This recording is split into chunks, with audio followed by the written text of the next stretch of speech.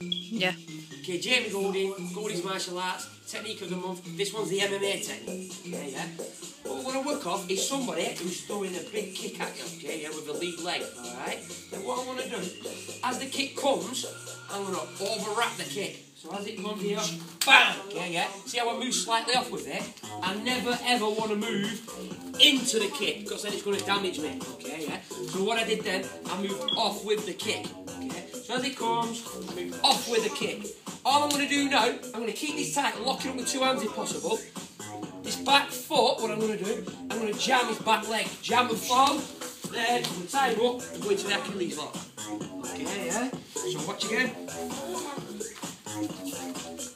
So, from here, I'm going to move with the kick as the kick comes, okay, yeah? I move with it and catch it, okay? Back foot this way. Kick inside, this way I want to go, not this way, or forwards because I'll slip off. I want to come more this way. Foot comes here, fall, going over, tie him up.